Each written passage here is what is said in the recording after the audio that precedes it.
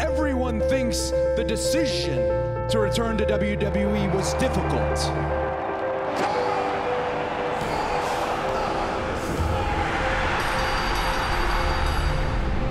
It was not.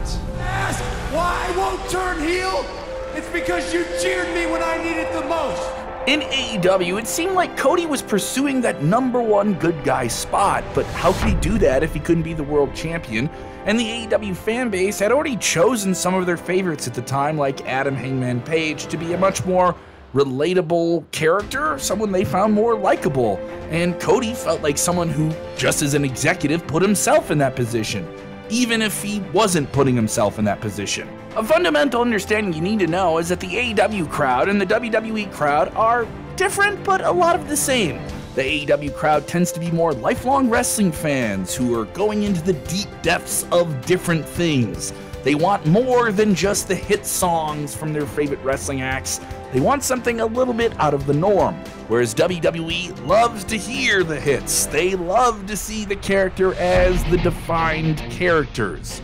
Sure, there's an overlap to an extent, but when looking at a much broader global fan base, there's a major difference. Cody's character is considerably more suited to a WWE presentation now, and where there's a larger audience of kids and dudes and moms, in AEW you have a lot more of the dudes who follow the dirt sheets and know what's going on behind the scenes, and then AEW feels they have to play some of that out on camera. For WWE fans, Cody Rhodes is a family man, a blue-collar superhero good guy you want to root for.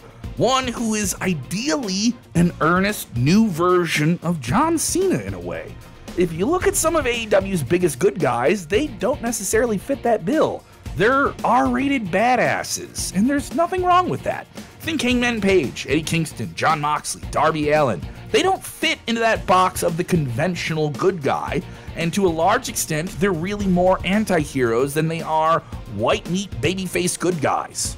And there's nothing wrong with those two different categories. One of the harsh realities of Cody's situation with AEW is that he had a little bit too much of a creative freedom. He didn't really have a governor on what he was doing. We know that sounds a little harsh, but the fact is that not every superstar is going to benefit from having complete creative control.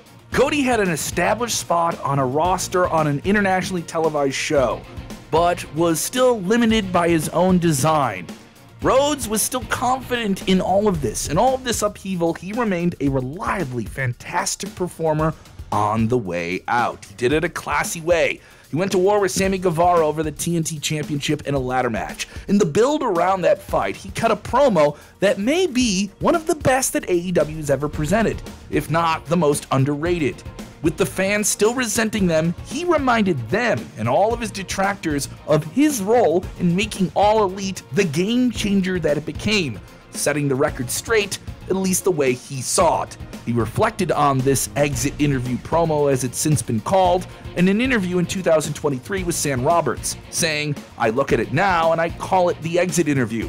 And I think maybe selfishly, egotistically, maybe I wanted to remind them, hey, I appreciate that the company's changed, I do. Please know, though, there is no company had these things hadn't happened. Now other stuff had to happen.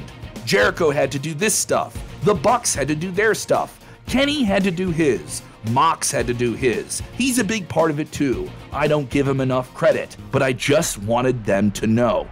And boy, did he let them know. Cody knew he had to leave and return to WWE to fully cement his legacy within the industry. And only a few years later, that decision paid off in a way that maybe he would not have imagined at the time.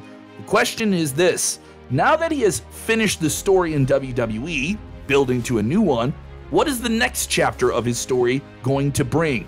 Will WWE fans get tired of him being the good guy, the Captain America of WWE, and turn on him too? Is that simply just a natural occurrence within the cycle of wrestling content? And will he refuse to turn bad this time? The circumstances are considerably different from his AEW days, but only time will tell. And let's remind you that Cody Rhodes knows how to play the bad guy. He can be dashing once again if need be. One thing is for sure, the next chapter of Cody Rhodes' career is going to be an extremely interesting one to follow. What do you think? Let us know in the comments below. Thanks for watching.